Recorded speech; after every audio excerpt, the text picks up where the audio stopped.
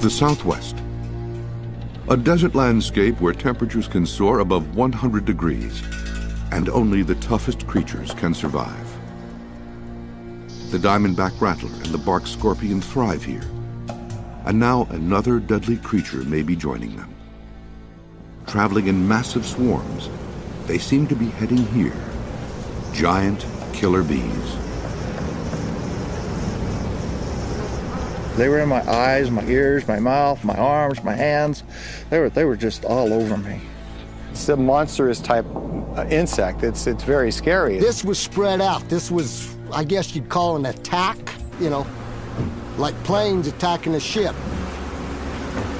I looked at their faces and I didn't have to say anything. I read it. And then the bees came after me immediately. Eyewitnesses report dense swarms of killer bees. Black and yellow in color, they work together as the ultimate killing machine.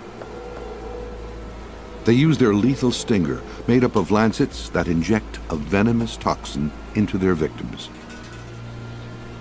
These frightening swarms are the result of an experiment gone wrong. In the late 1950s, a scientist was attempting to crossbreed European honeybees with highly productive but very aggressive African bees. The mutant bees escaped and steadily moved towards North America.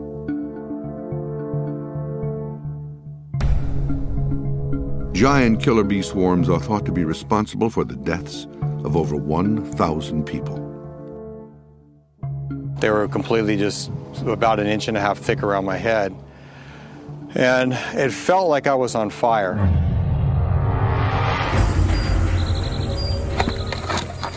Jeff Moser was helping a friend clean up his backyard when he heard something loud approaching him.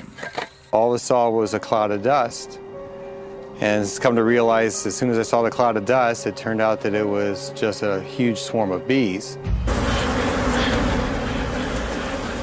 Got maybe about 120 feet or so, and I stumbled, got back up again, and I guess I was waving my arms everywhere, trying to keep them away from my face.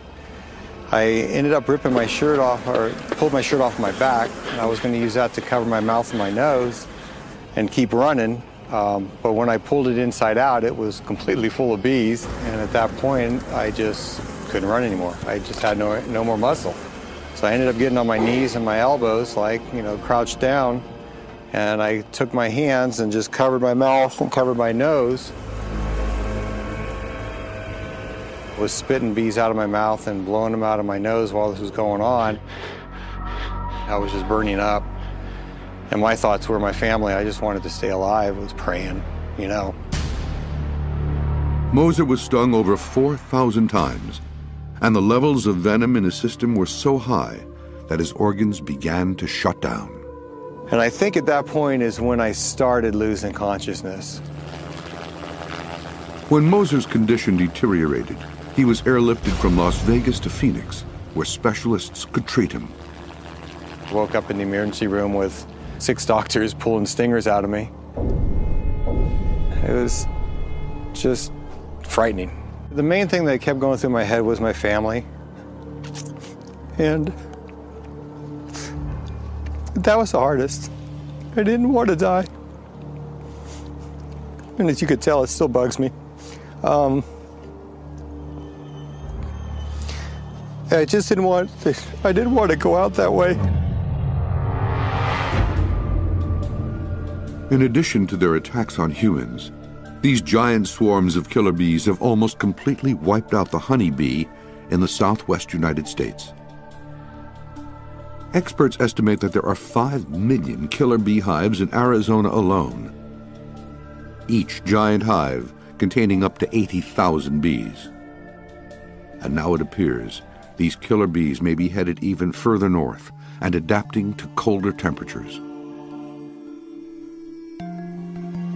But some scientists, like Dr. Marla Spivak, believe giant killer bees aren't a serious problem and feel the threat is exaggerated.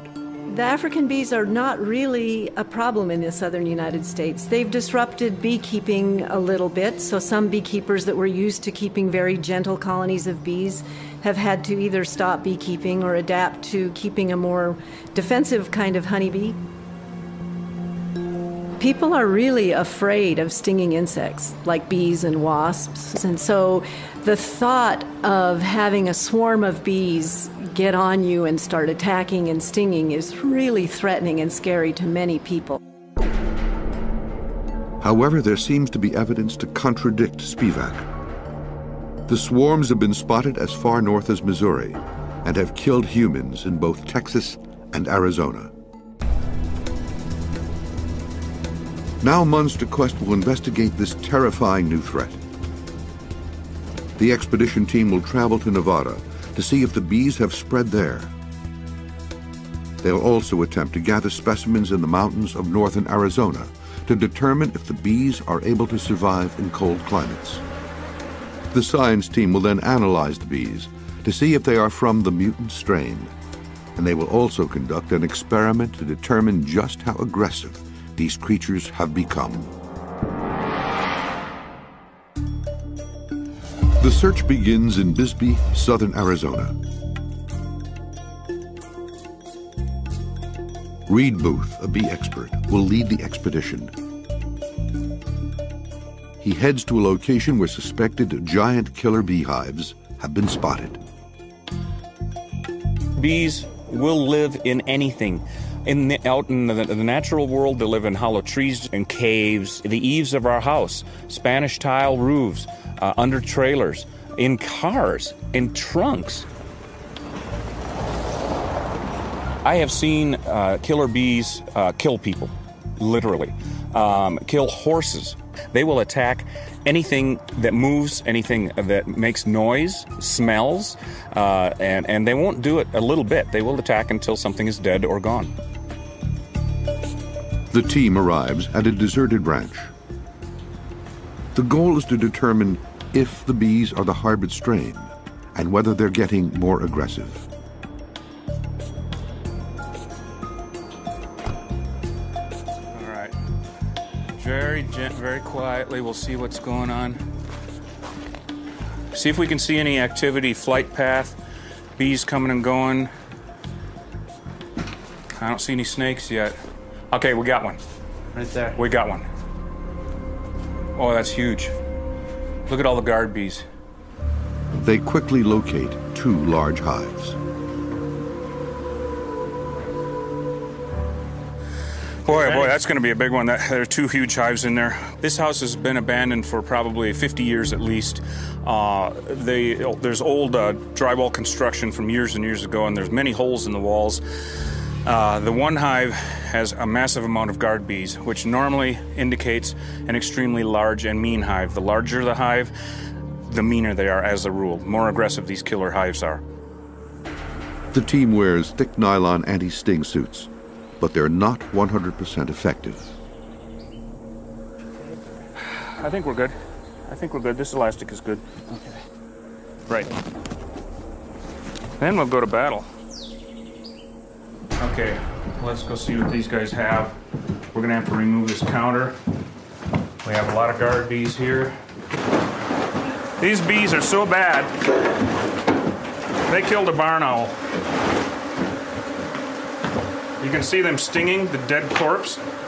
They don't care what they sting. They will kill anything. And they killed this poor barn owl. Here's another entrance. Now here's the second entrance in this abandoned building. And this, again, could be very full of bees. Okay, they're not over here, but where you see the vibration. You see the vibration? They hate vibration. Look at them coming out, getting ready to take flight and attack. Here they come. Okay, this is going to be a serious hive. Now, I have not disrupted their front door. I'm just making vibration. You can see them pouring out of there in seconds. That was 3 seconds. Look at the aggression with these bees. Attacking, unbelievable. Stingers being pulled out. Ouch. When the giant swarms of killer bees attack their victims, they release a chemical pheromone, an airborne signal that tells the rest of the hive to join in a mass attack. All right, here they come. We already have part of the hive out, but we can get a lot more of the hive out. Look at them. The alarms have been sent out, and here they come. Let's just stand here for a minute and see how aggressive these bees are, how many come out, I'd say we already have at least 10, maybe 15,000 bees out. They are pouring out of there like water. Ouch. Oh, you guys are just something else, aren't you? They're still coming, pouring out. We will have 80 to 90% of this hive out by the time that we start walking into the desert. This super aggressive behavior like this 5, 7 years ago, 10 years ago, not evident at all. Not evident. And they are just attacking me. Something horrible. Look at them all stinging my glove. You can see them pulling themselves off, dying in the process. And they're still pouring off. We must have 60% of the hive out now attacking. Ow! Ow! Yeah, I know. Let's go. Let's go. Back out. I'll give it another tap for good measure, and we will go outside and just see how far they will chase me. Killer bees have a unique and chilling characteristic. They will relentlessly pursue fleeing victims, in essence, a killer instinct. Most scientists believe they will chase their prey for up to a quarter of a mile from the site of an attack. The team will test that theory. Ouch. They are still bouncing off me like hail. They are following the pheromone trail as if we were right at the hive. This is incredible. This is incredible. These are true monsters. You want monsters? Look no further. This is the real deal. Be a quarter of a mile shortly, maybe a little more. And they're attacking just like it was no tomorrow, just like we were just standing there, right at the hive. Super aggressive behavior. And 5 to 10 years ago, they would have been tapering off by now. But they are not. You can see how far we are from the house, and it's just not stopping. I've been stung. I've easily been stung 40 times through the suit on this job. The hive of angry killer bees pursues the team well beyond a half mile, stinging them hundreds of times. Okay, well, it's been about 10, 15 minutes since we walked away from that hive, and you could just keep walking through the desert and they would just stick with you for, we really don't know how far at this point. The old theory was a quarter of a mile in the past. Obviously, that's out the window right now. Monster Quest is on the trail of giant swarms of killer bees that are invading the United States. The oldest known bee specimen was found perfectly preserved in amber in a Burmese mine. Radiocarbon dating showed it was over 100 million years old. The bees' once primitive defense mechanisms evolved over time as humans became interested in farming their honey. In the early days, it was strictly honey hunting. It was watching worker bees returning to their colonies, locating the colonies, and then robbing the nest. And so some enterprising person in some little tribe got an idea and said, yeah, we'll catch a swarm and we'll see what happens. People have been keeping bees for at least 5,000 years. To the ancients, swarms of bees were seen as an omen of death. They were said to have foretold the defeat of Pompeii by Caesar in the Battle of Pharsalus in 48 BC. 2,000 years later, the omen has become a very real danger. When did we go from good bees to bad bees? It started in the jungles of southern Brazil, 300 miles to the west of Rio de Janeiro. In the early 1950s, a scientist developed a mutant strain of honeybee, an experiment that would have disastrous consequences. He was a geneticist. His name is Warwick Kerr. And he heard that the South Africans were producing record amounts of honey.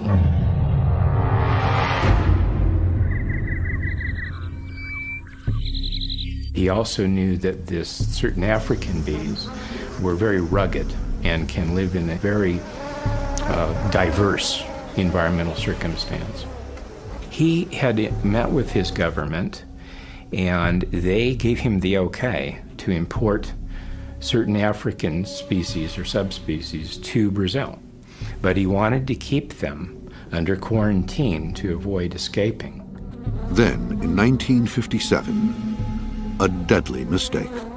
An assistant working in the field removed what we call queen excluders. They're a special little bridge that allows the workers to get through, but not the queens. That way you don't have escapees. He removed all the queen excluders from their experimental hives. 26 killer bee queens escaped from their hives, with their worker bees following close behind. The swarms spread like wildfire through the jungles and mountains of South America, leaving a trail of death and destruction.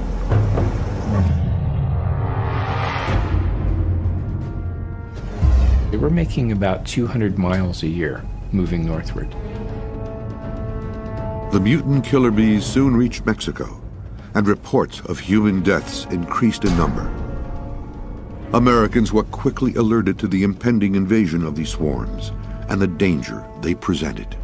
When they are spooked and upset, then they go into hypervigilant defense.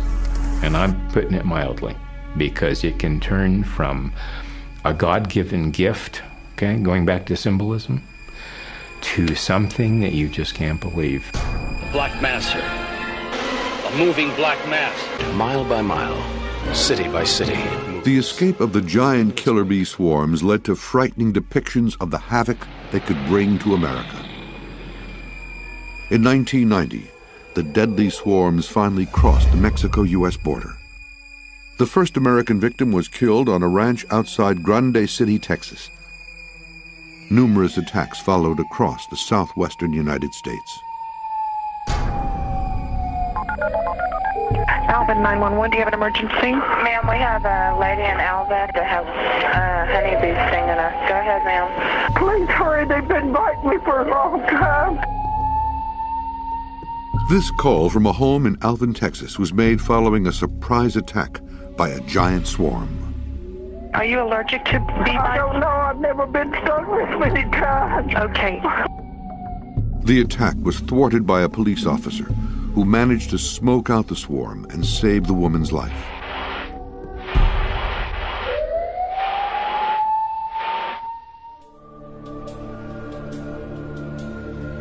Scientists believe these killer bees are becoming increasingly aggressive and highly organized.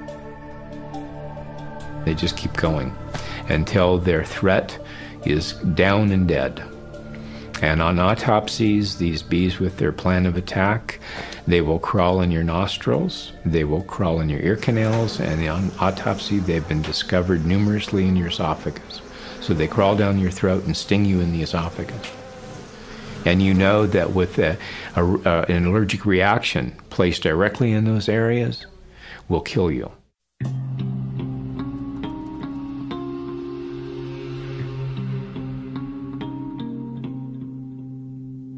Gloria de Grande Hoffman, a bee researcher, has tracked the spread of the giant killer bee swarms. This map shows the spread of African bees in the southern United States after its initial introduction in the southernmost part of Texas. What they did is those bees began to move northward and primarily westward initially until they covered the southern tier of Texas and moved on into New Mexico and Arizona. For decades, scientists believed the killer bee strain, which evolved in the tropics, wouldn't be able to survive in colder climates. Dr. Hoffman, however, says they have crossbred with native bees, enabling them to adapt to the weather. The African bees are a hybrid between a European and an African, and those genes seem to have established themselves in those populations that can make it through the winter. They've retained African traits, and they've also co-opted some European traits, so they're a true hybrid. The science team will now conduct an experiment to test whether these mutant killer bees have indeed adapted to cooler temperatures. So what we've done is take a colony of African bees and put them into this cold chamber to watch their clustering behavior. It's cold inside there, much colder than out here. They place a hive of several thousand killer bees into a chamber where the temperature is just 23 degrees Fahrenheit. They will monitor the bees over an 8-hour period to see if they can adapt to survive. We're going to see how well these bees can thermoregulate their nests when they're in this kind of cold climate.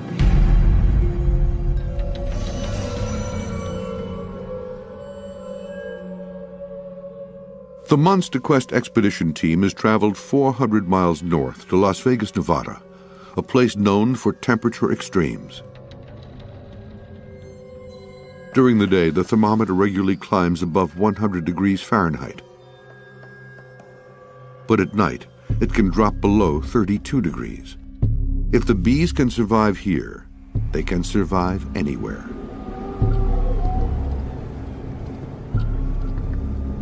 Okay, I'm here in Las Vegas, Nevada, looking for anywhere where killer beehives might be, which, from what I can see, is everywhere. An infestation in an urban environment could be extremely dangerous. If killer beehives started moving into the Strip in numbers, it could be real bad for the patrons, the people just walking along on the street. Get into some serious trouble, especially if there were a few hives that were closer together. And when one hive gets riled up, they all get riled up, of course, and it could be a real catastrophe here. All of these buildings and high-rises and casinos and hotels have so many places where bees could sneak in, build a hive without anyone knowing until somebody got into trouble. So that's what we're going to be looking for. The team begins its search at night, when giant swarms are usually inactive. The goal is to capture some of the creatures for testing. Okay, we're looking for any place that a killer beehive could be located. And they could live in a vent such as that there. They like to live where it's warm if possible, of course. This is a big electrical generator for something, but you can guarantee it's warm. And they could easily live underneath this platform right here. They also love to live actually in the bases of telephone poles. I remove them all the time. The bases will get rotted out and hollow, and the bees will go in and live in the base of the telephone pole. Any of these vents, as long as they don't get washed out, of course. But usually, a lot of times where there's vents like this, there will be a crack around the drain or the vent, and they can go into the hollow block. This building looks pretty good at this point, but we'll continue our search. And these are extremely dangerous situations when you have a killer beehive in such an urban area and such a setting like this with so many people around. It's so dangerous, and people do get attacked quite a bit. They come out of their house and all of a sudden see the bees flying around and they get stung. The harder we look, the more likely we are to find, of course. But we will find killer beehives in Vegas. They are here. There's no doubt about it. Monster Quest is on the Strip in Las Vegas, searching for swarms of killer bees. These deadly creatures may be moving north, infesting urban areas and adapting to colder environments. It is in densely populated areas that the swarms have the greatest potential for terror. You became a target. No matter what you were doing, walking through, just stepping out of your car, it was intense.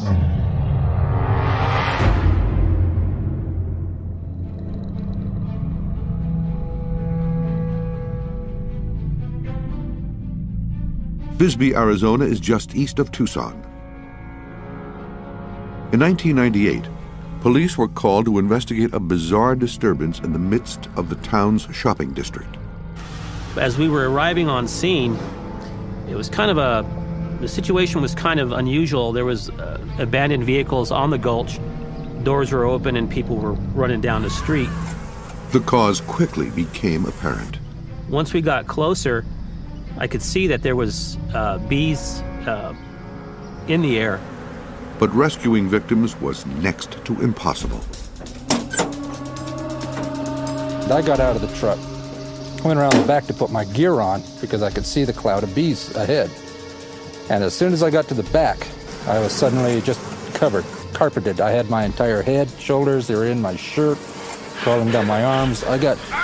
I'm not even sure how many times I'd been stung, but numerous times. You could see the swarm initially, then you could hear it, and then you could feel it. And it would seem like every time the swarm would go from one area to the other, groups would peel off and make these attacks. There was a female that was obviously in distress. I got out of my vehicle to try to get her into my car. At that time, I couldn't imagine how many times that she had been stung because she had been out there for so long.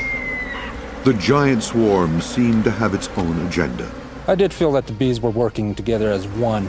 They definitely would move as a unit, as a cloud. It would gather together in this dark ball and then just attack whatever it was. I'd run into the Africanized bees down through Central America when I was in the service, but I'd never seen bees this aggressive. Down in the jungles there, is usually if you can head through some thick brush, get 50 yards away, they'd leave you alone. Here, I was almost 200 yards away from their hive, and I was still being attacked. 7 of the victims ended up in the hospital. It took 8 hours for firefighters to restore the area to safety. I don't think I've ever, even prior to that incident, been involved in anything as intense.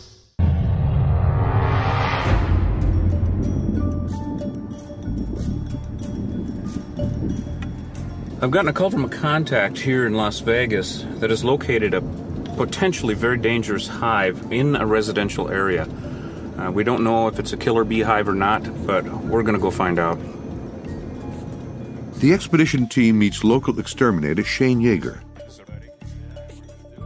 He says there is an aggressive beehive close by, and he suspects it might be inhabited by killer bees. Yes, and you say they've been there over 3 years. Yeah. Being there that long, as you know, Shane, the older the hive and the larger the hive, the worse they are. So yeah. I'm really glad I'm looking over the fence here, and it looks like we don't have any neighbors right backed up against us, thank goodness.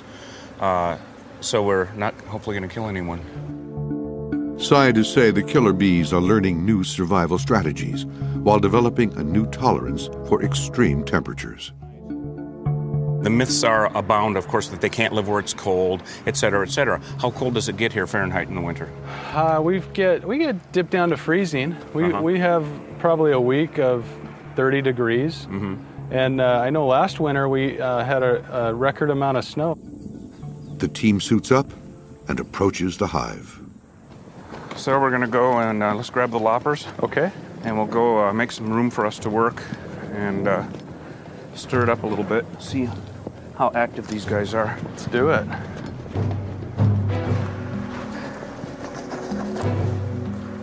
Let's grab some of the heavy machinery, sledgehammer. All right, very good. And then we'll have a whack. Knock a few of these off right with the concrete joint. Very good. Okay, I'll move my stuff back. Well, you can hear it. They're in attack mode. Yeah. Oh, yeah. They're getting aggressive. I don't see any activity again at the top. Nowhere else on the fountain. Down darn it, the hole is just strange enough so I've got, a few in there, but I think what we're going to have to do is open her up. The bees strike almost immediately. I can open up a second block, too. Oh, here you go. Oh, my. You got home? Let me hit one more shot. Come here. Oh, yeah. Let's get a little bit here. Yeah, let's get a little bit here. They attempt to gather samples for analysis at the lab, but the attack is making it extremely difficult. That's 100 or so. These are definitely acting so aggressive. There's no doubt about it. They're a living monster. And like we've talked before, a beehive, they don't act as individuals. These are all acting as one unit. All right? They're all thinking the exact same way, and that is to drive us off and kill us. I would stake my life on it that these are not European bees. Yeah.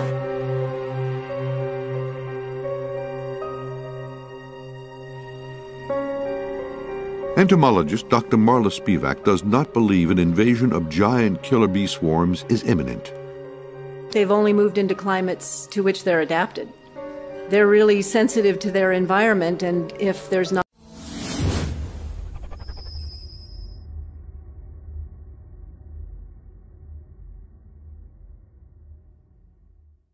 enough water, or if there's too much rainfall, or if there's not enough flowers, floral resources, they're not going to move out of those areas. They're going to stay where the conditions are good for them.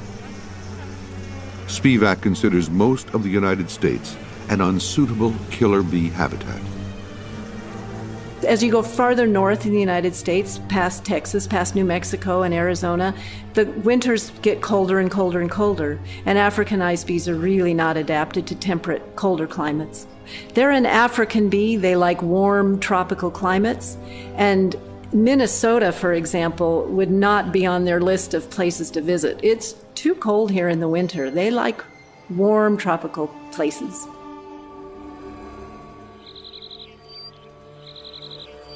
To test the theory, the science team is analyzing how the hive behavior of killer bees changes when the temperature drops below freezing. The bees have been exposed to 23-degree temperatures for 3 hours, but the thermal camera reveals an area of red where the bees are thriving. So what we're seeing here, and also what the thermal camera is showing us, is that they are starting to gather toward the center of the frame, which is the warmest part of the hive. You can see they're moving up from the bottom of the frame towards the center and gathering in a cluster. And this is the hottest part of the colony right now. So they're trying to keep each other warm, and they're also trying to keep the queen warm. And they'll continue to do this as they get colder and colder. The giant swarms of bees seem to be learning strategies to survive in the cold by crossbreeding and adapting to the environment. So this behavior indicates that the Africanized bees would also thermoregulate their nest in a similar way to European bees, that they could survive in colder climates as well. Monster Quest is searching America, investigating giant swarms of killer bees that may be growing more aggressive and attacking humans. They were in my eyes, my ears, my mouth, my arms, my hands. They were just all over me. Tom Housley, a former soldier, has dealt with dangerous situations before, but nothing has prepared him for this attack. I was in the Special Forces in the service when I was young, and that wasn't scary. I've taken guns away from people and knives, and that wasn't really scary, but this was scary. Housley was mowing the lawn in his backyard when he accidentally ran over a massive hive containing some 100,000 killer bees. I was being hit by these bees, and pretty soon there was hundreds or thousands of them. I just jumped off the mower and I started running. I was yelling, "God, I'm dead, call the paramedics," you know. I was scared, just scared. I panicked really bad because I thought if I'd ever got stung, I thought I was a dead man. His neighbor, hearing the noise, came to investigate. The way he was hollering, I knew something was wrong. As I got closer, I realized there was bees. I was looking for a place to hide, and then there was no place to go. And then Tommy showed up, and it was like heaven had opened the doors, you know. He was definitely in fear of his life, and he was panicked, no doubt.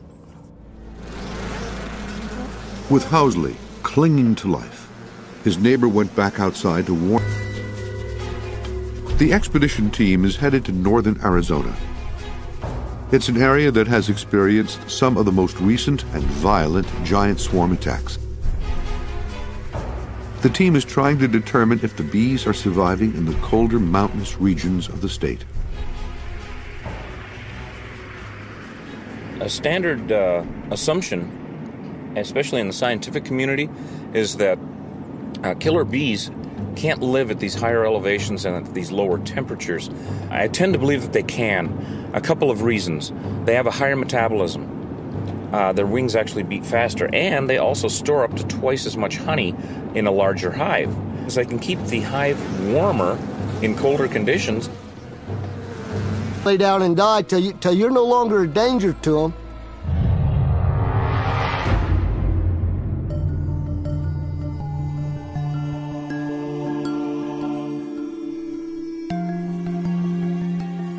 The science team has received the first samples gathered in Las Vegas. They will analyze the specimens to see if the deadly killer bees are surviving in these cooler temperatures. The first stage in morphometrics is called FABIS, and that's a series of tests where we just measure the right forewing of each bee. We take 10 wings and mount them on slides, and this gives us an analysis to determine whether we can rule out if they're European or... Honey is pure energy, and if they can collect enough honey, they can survive.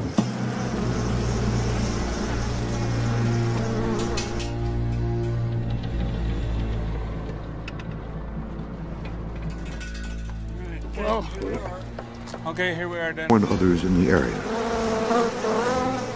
Within seconds, the killer bees had found a new target. I guess you'd call an attack force, like planes attacking a ship. It was spread out and moving in. They stung me all over, in my neck, in my face.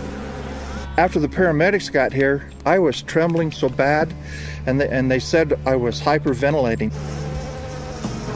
Both men were lucky to survive. I can't compare it to anything else I've dealt with in my life. You either get away from them, or you... Let's go ahead and go. The team will attempt to collect samples that can be sent to the laboratory for analysis.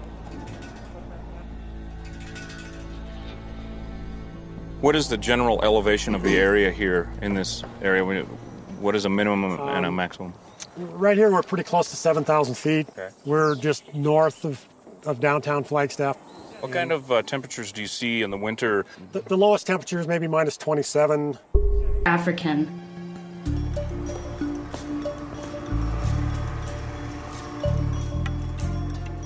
The images of the wings are projected for comparison. I'm guessing that these bees are African just because the measurements are very small. This one is at an 8.8. This one here is, again, at 8.8. Usually with European bees, we tend to see numbers more around 9.1, 9.2. So my guess is that they're going to be African, but the FABIS test, again, is just a preliminary test. Yeah, so we'll just maybe go look at this colony that's in the oak tree. Okay, very good. Let's do that. We can get some samples and maybe see how aggressive they are. The team begins with a scout of the outskirts of town, where they believe giant swarms are likely to colonize. They've received a tip of a sighting in this residential area. Well, this is a honey customer of mine that called and said he just has bees in his backyard. Seems like they're going in the pallet space near the ground. They're down under the pallet. Looks like a pretty good-sized hive. Of course, we have no idea if they're killer bees or not yet.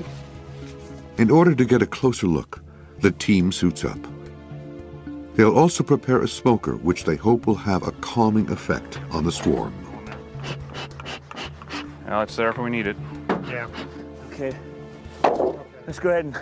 If these bees are of the mutant variety, it will be proof that the swarms are capable of surviving at high altitude, and therefore in colder climates. They're getting a little feisty.